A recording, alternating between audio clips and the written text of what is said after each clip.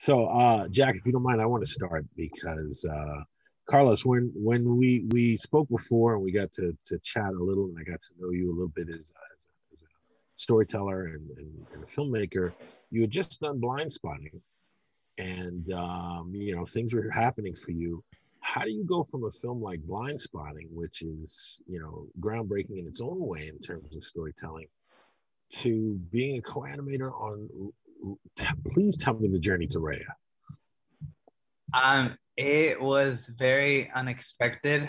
It was not something that I thought could happen to me at this point in my career. I grew up watching Disney movies, and there was always something in the back of my head saying, wouldn't it be cool if one day you got to make one of these?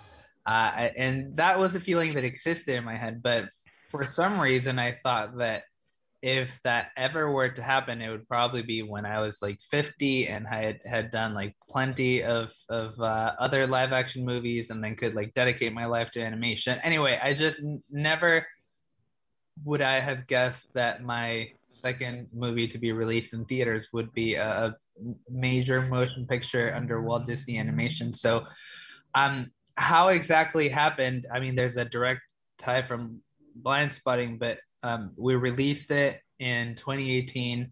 We didn't release it. We premiered it in 2018, the Sundance Film Festival, which happened to be right around the time when Jennifer Lee, who's the current chief creative officer at Walt Disney Animation Studios, had just started. She had just been promoted to her new role.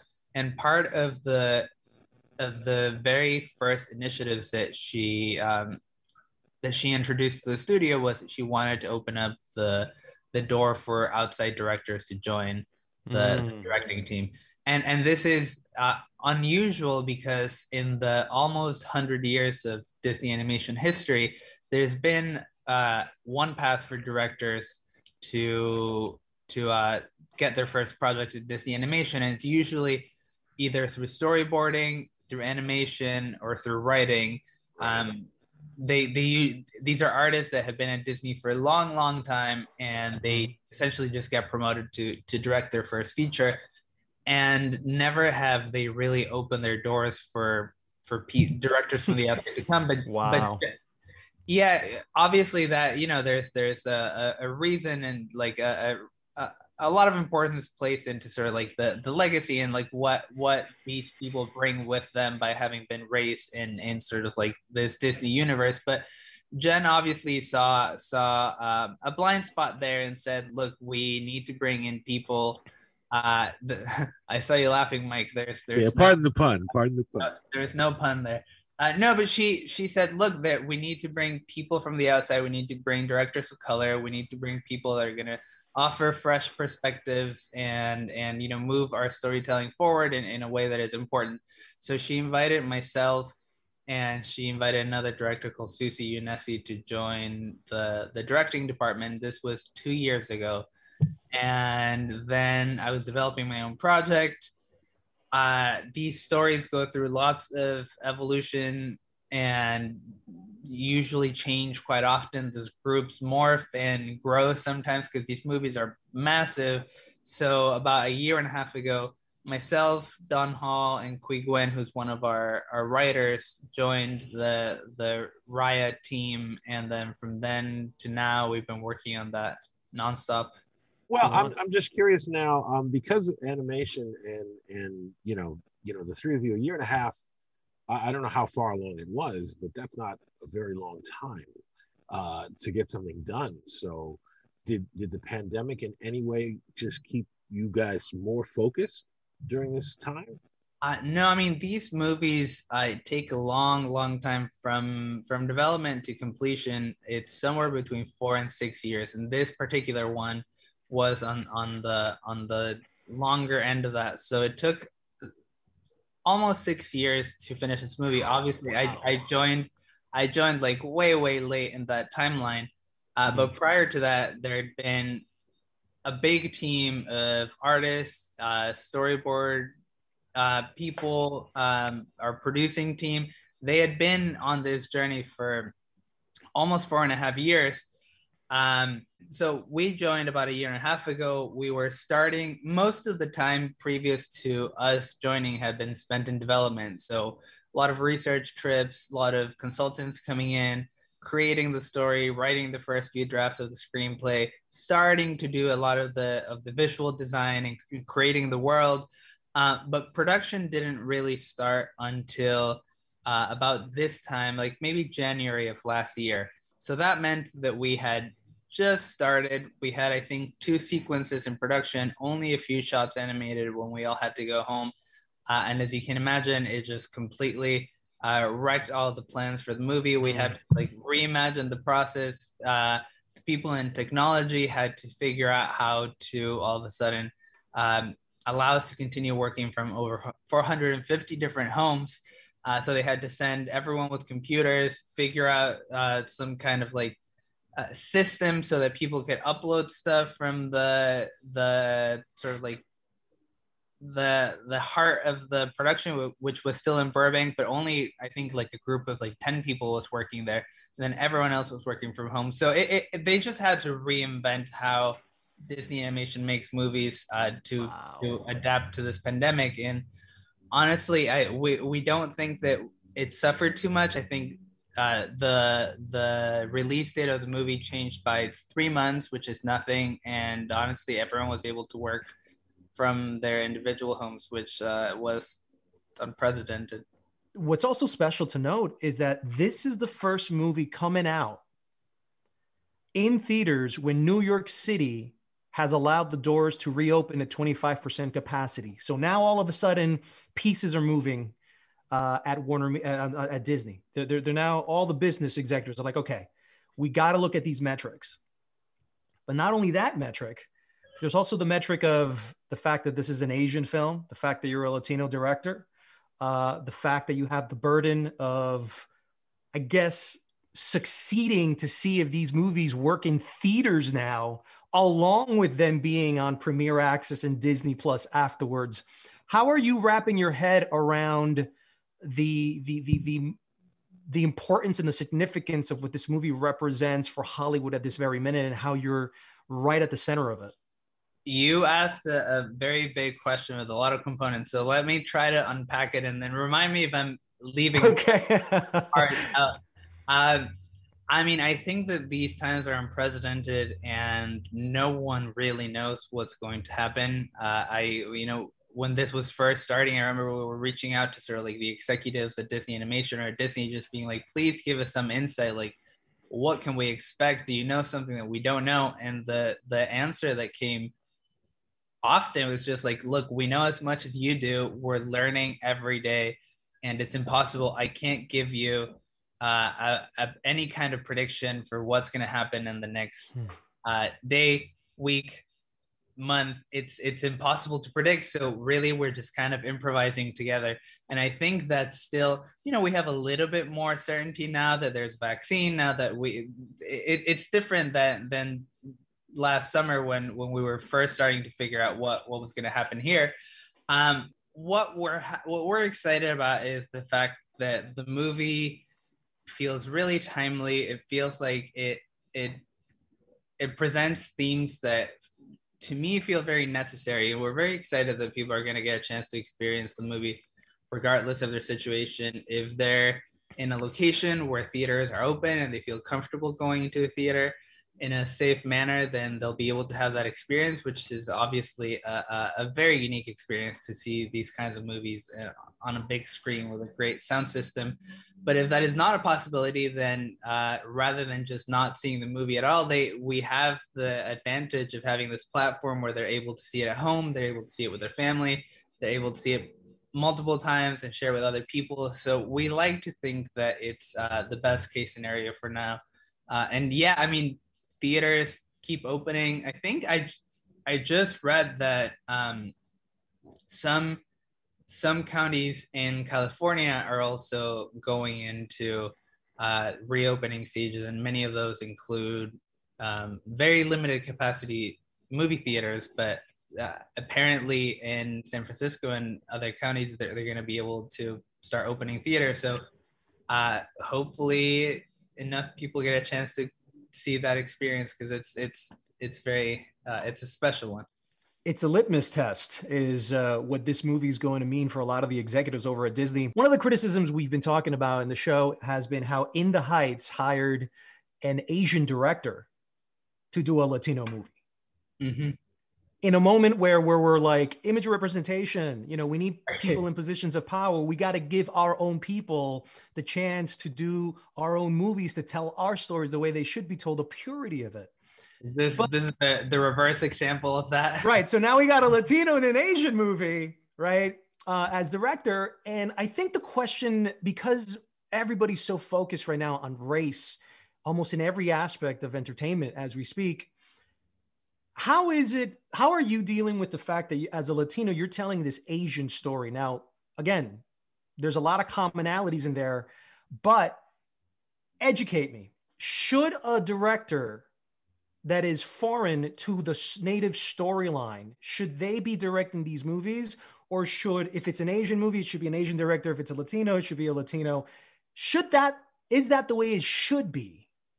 I mean, I think you ask a lot of good questions. I think that absolutes are usually problematic. And I think that, you know, throwing down the gauntlet and saying like no one who isn't Latino should never, ever be able to tell a Latino story, or no one who doesn't belong to the race should never be able to tell that story. Like, I wouldn't support that philosophy, because I do feel that film allows you to do that, allows you to live in bodies and experience stories that are foreign to your own. And that's the way that we generate empathy, and that's the way we grow. I'm very cognizant of the fact that there's a problem of representation in film. And that until that problem doesn't exist, the only way to solve it is by really pushing for people who have some direct, profound connection to the material to be the ones telling the story. So I don't necessarily think that any one perspective is wrong. I will say that I had the same question when I started working on Blind Spotting. I remember David and Rafa invited me to direct the movie, and I told them, look, I love and respect both of you. I want to make this movie because I know that it's going to be worth my time, but are you sure that you don't want a Black filmmaker from Oakland directing this movie? So you even brought it up. It's a movie that deals with race. It's a movie deals with questions of identity, and it does so in such a specific way. That was just my first question. Like, wouldn't you want someone who understands Oakland from the inside? Would you want someone who's Black and can speak to the Black experience in a way that, for obvious reasons, I can't? And they, without hesitating, they said, no, we believe in you as a filmmaker. We think that you're going to be able to understand our hometown and what we love about it. And like, we're going to be here for you to, as resources for you to like understand it as much as you need to, but you know, we want you to tell our story. And that was very empowering. Like the trust that they gave me, and the fact that they believed, you know, they're very specific when it comes to issues of representation, and the fact that they thought that I was the right person really just gave me all the confidence that I needed to do it. And I feel similarly here. It's like, yes, obviously, if we could design all of these experiences to be perfect and flawless, that should be happening. But I think that the closest that we can get is by having people who are really open and humble to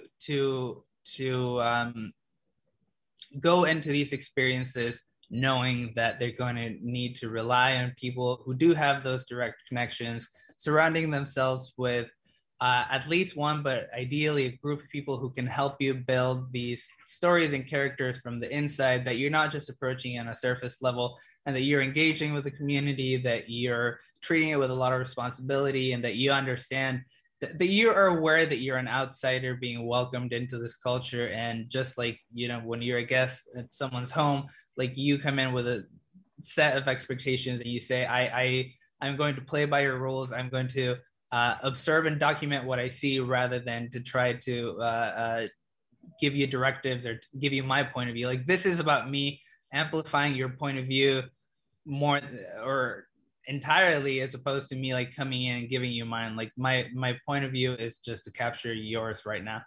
So I think that as long as people who are telling stories that are not their own culturally, socially, racially, I feel like as long as there is that dialogue and as long as there's that kind of relationship, that kind of dynamic, and both people on both sides are welcoming that experience, I think that there's these kinds of stories should be celebrated, and people being able to immerse themselves into someone else's culture is really a beautiful thing. I've grown a lot from it, and I would love for someone who is not Mexican to tell a story that takes place in Mexico and treat it with so much responsibility as I would tell someone else's cultural story. And if someone really went to Mexico and got to meet the people and got to experience and got to do the research and like really saw it from the inside, like I think that is a beautiful thing. But there's a lot of steps that I think need to happen in order for this to be like a productive process and not one of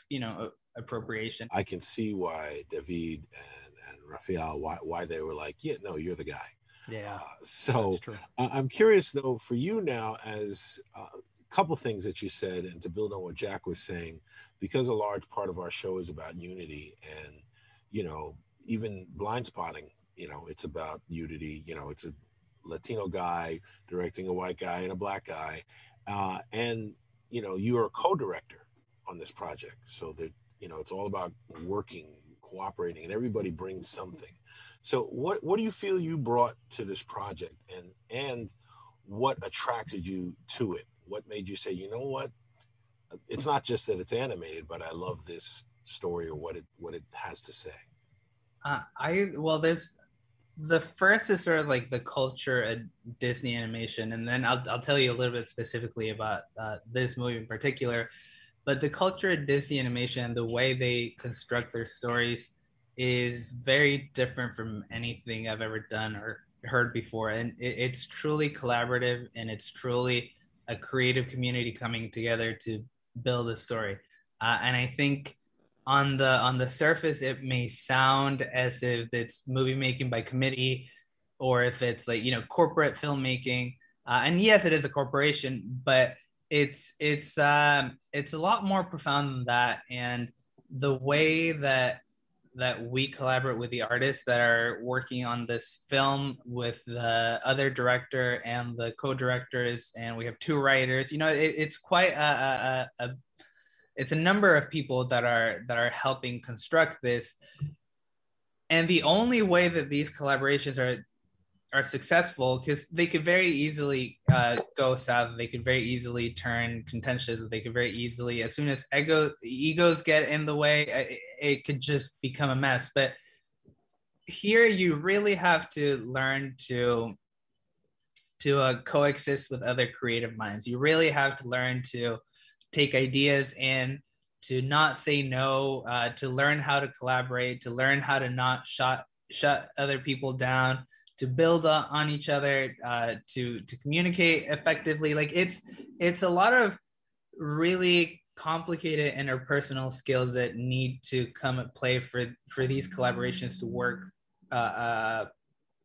properly. And that was very exciting to me. I had just worked on a movie. It hasn't been released. It comes out in theaters this summer. It's called Summertime. And I had just done it before joining Disney Animation. And this was a project, a narrative film project that we constructed with a group, a small community of spoken word artists, ages like 17 to 25. There was like 20 or so of them, and then we all worked on the story together. And it's one of the most rewarding creative experiences of my life, because similarly to this was, rather than coming in and dictating what you want your vision to be and then making everyone around you sort of like adhere to it and help you accomplish that, this is the opposite. This is coming in with vulnerability and openness of saying, look, I believe that what this group has to offer is more than I do. as an individual. So let's work together and let's see how our brains can support each other in doing something that we believe is worth it. So anyway, I had just had such a beautiful experience doing that. And this really just felt very similar to that experience, but on a whole other level. Like all of a sudden you're collaborating with 450 different artists.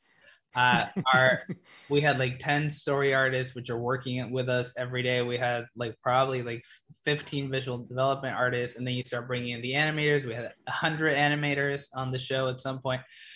So it really just becomes almost like a social experiment of how you can have all of this creative input and all these people. How can you inspire them to work towards a similar goal, knowing that things are going to change, knowing that ideas are going to evolve, and knowing that egos, like this is not about egos, and this is not about someone proving that they have a strong vision. This is about someone proving that they can be open and willing to work with others.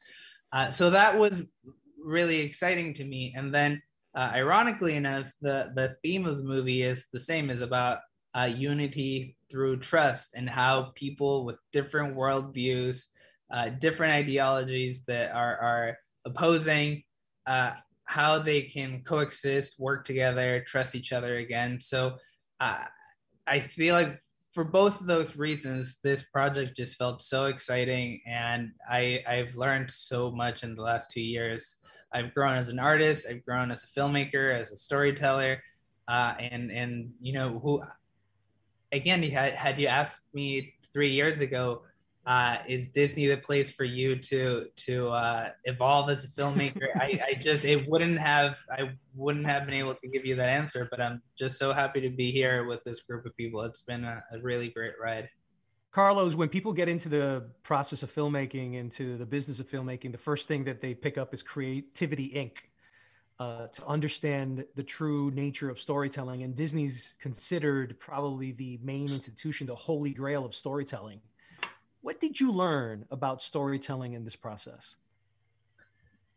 Well, let me see if I can answer that question, because I feel like there's been so many things. I've just never constructed, like, I've directed a lot of projects. I got to work with David and Rafa, but I've never constructed a movie from nothing, and I've never had to sort of like create characters and worlds and scenarios and moments that are going to affect people across the world of different ages. Because really the reach that a Disney movie has is unlike anything. Just the fact that there's people who are young enough to not be able to speak, read, write, and are watching these movies. And there's people my age, and then there's also my mom and my grandma are you know, excited about these movies. It's I think that sometimes it's easy to get cynical about it, but it's a really profound reach that these movies have. And learning to tell stories with such simplicity and with such clarity that you're able to reach all of those audiences, that you're able to communicate something that is as basic as something that, you know, the youngest person in your family can grasp, but also something that is as complex and as layered that you know, you two would be engaged by and attracted by, and, you know, hopefully be thought-provoking in some way. It's a real art form. And not to say that I have the formula, and not to say that I know how to do it, but I think that the last year and a half in constructing the story has really sort of like made me have to exercise some muscles in my brain that I don't think anything else would have. Yeah. Carlos, I think we have seconds left here, but I wanted to ask you this really quick. Blue Beetle from Warner Brothers, the first Latino superhero, is finally going to be coming to the big screen. What do you think the impact is for us today as Latinos to see finally the first ever Latino superhero from a major studio coming to a screen near you? I'm just happy that we're a part of this era now that is putting so much effort on accurate representation, and is putting so much effort in making sure that the stories that we tell come from place of truth and, you know, a place of power. I'm excited to see it. I am excited to see it. I'm sure it's not the only one. So I'm excited to see all this wave of new films that come from this era.